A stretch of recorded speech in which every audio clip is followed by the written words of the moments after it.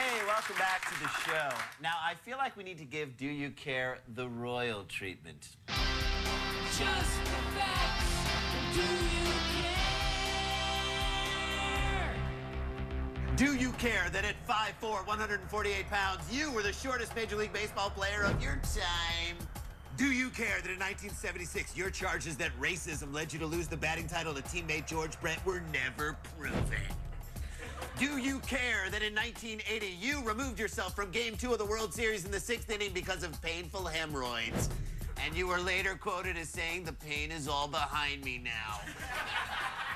And I think you would tell us that being a success in the big leagues takes one thing: preparation, and lots of it.